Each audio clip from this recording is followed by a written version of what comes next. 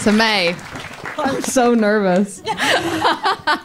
Literally just wiping the sweat off of your jeans.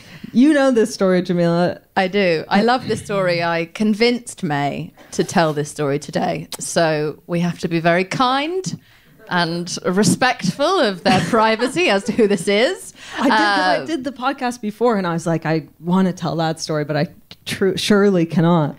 But then I blackmailed you by telling you that it was for SAG and WGA and Entertainment Fund. And so now here you are kindly telling me the tale of a human burrito. Yeah. Okay. And I'm... Okay. So... there was this person that I knew. I'm taking out all the context and details. This person that I knew, we'll call her Carl, and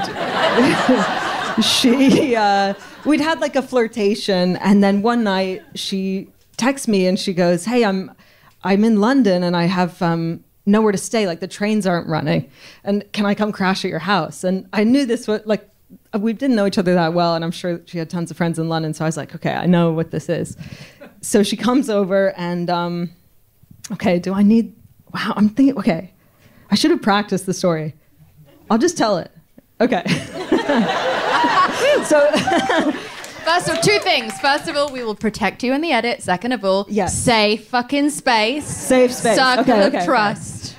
So it's strange right away. Like, it's right away strange. This is what you need to know.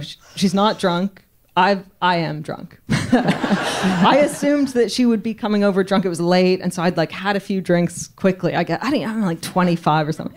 And then, so she comes over, and the first strange thing that happens is she says, "Can we lie in your bed and pretend we're in a movie?" So I'm like, what does that entail? Like what? Also, what kind of movie? Exactly, yeah. So, but it's like this, like, sort of romance, like, and so we lie in my bed and we start making out, and right away, like, again, I'm like, this is going to be strange. I just know right away. There's like, she's making these crazy noises, and I haven't done anything to warrant the noises. Like, what's happening with her is unconnected to anything I'm doing at all. So I know, you know what I mean? And I'm like, oh, it's like it's maybe like a bit of a performance. It's a manic pixie dream girl performance. Sort of, yeah. And I have roommates, and I'm like, okay. And then, okay. Wait, what kind of noises? Like sex noises? Like, yes, times 20. Like it's that, but it's like it's like, so it's like, wait, it was a cat. I should have warned you. Was it very loud? Loud.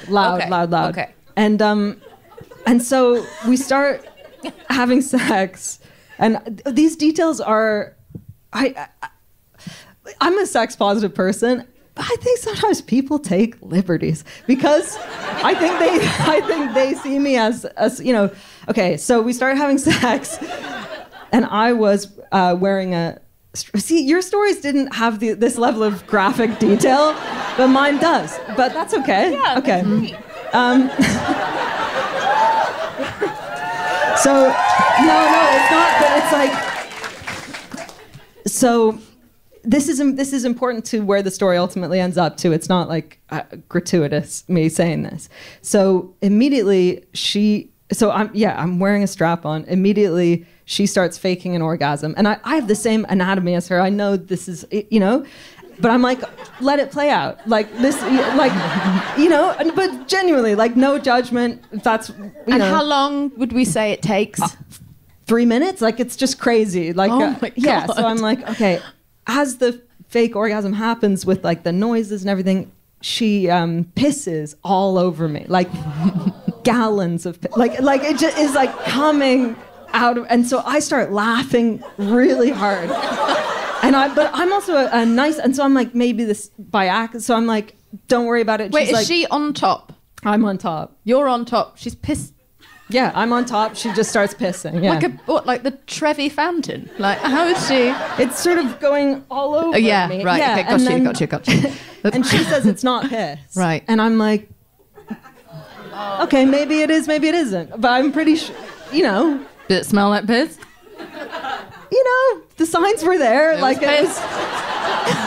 But again, I'm a sex positive person, but I'm in my head, I'm like, change your sheets. So And it was just like the weirdness of the whole situation connected to the faking of the orgasm, which and so then anyway, at a certain point I thought I need to just go to bed and kind of end this experience. So I go to bed, and I think I took like a bunch of melatonin or something to like sleep hard.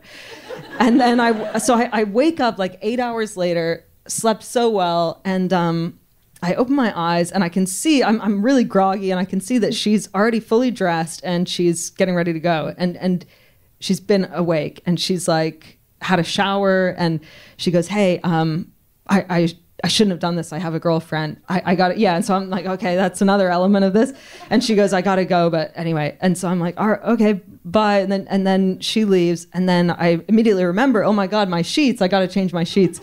And so I go to sit up and I find that I can't. And I'm like, what is happening? And I realize I've been tucked in tightly to the bed, like in a hotel, and like around the whole bed is tucked in and folded, and I'm tucked in so tight, like all around the bed. So like this, and it's kind of claustrophobic. I peel back the duvet. There is a pile of poo in my bed. I know. So this is the best day of my life.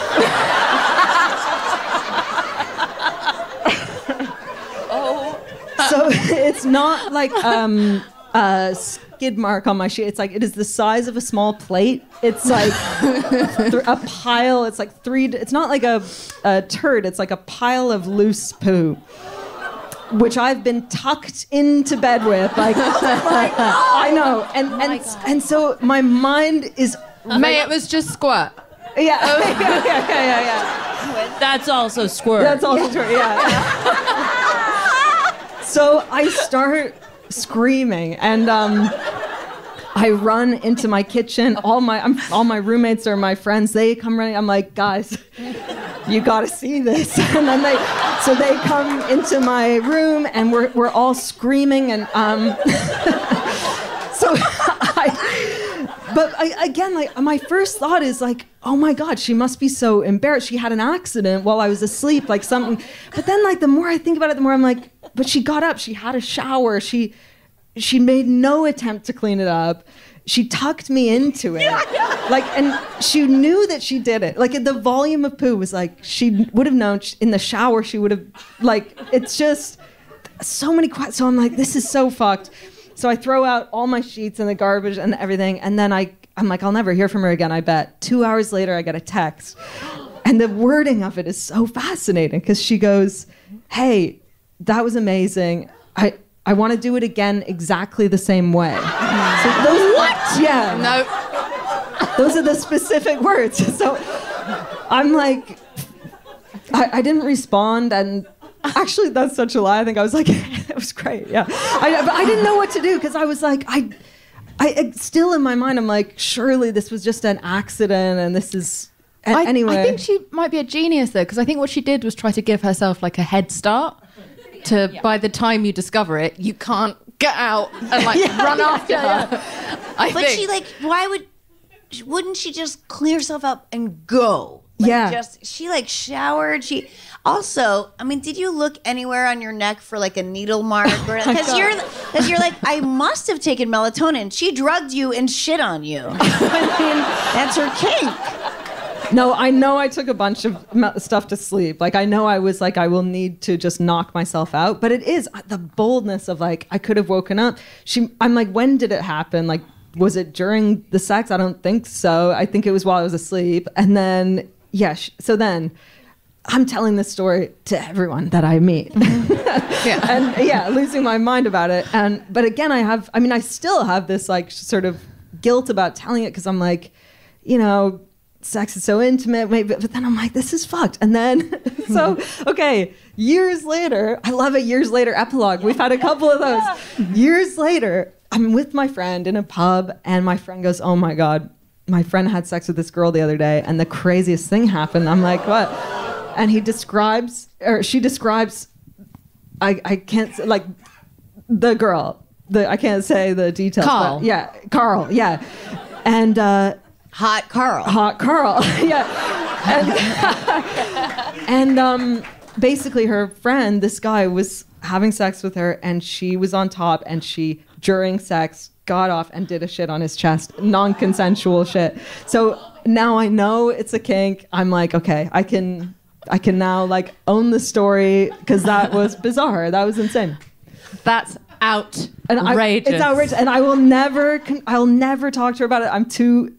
I know I'll never bring it up, and I have bumped into her once or twice, and it's like we both know that this happened, and Well, Mae, we have her here tonight. Oh my God. Round of applause for Mae being so generous in telling us that story. They really didn't want to. In a way, like she gave me the greatest gift because I've dined out on that story like for years. Oh, no, she gave us all the greatest gift. Sarah said it was the greatest night of her life already. I mean, I just, like, you know when you hear a story and you just can't wait to tell someone else? I'm just, like, sitting here waiting for this show to be over to tell someone else. Yeah. Bad Dates is produced by Smartless Media and Wondery. Created by Robert Cohen. Executive producers are Robert Cohen and Jameela Jamil. That's me. Produced by Stuart Bailey. Produced, engineered and edited by Devon Torrey Bryant. Also engineered and edited by Kyle McGraw. Talent producer is Anne Harris. Associate producer is Maddie McCann. Music by Cushy and Evan Schletter. Executive producers are Will Arnett, Jason Bateman and Sean Hayes. Executive producers for Smartless Media are Richard Coulson and Bernie Kaminsky. If you've had a bad date and you'd like to tell us all about it, our number is 984-265-3283 and our email is baddatespod@gmail.com. We can't wait to hear all about it. That's all for this week. We will see you next time for more Bad Dates.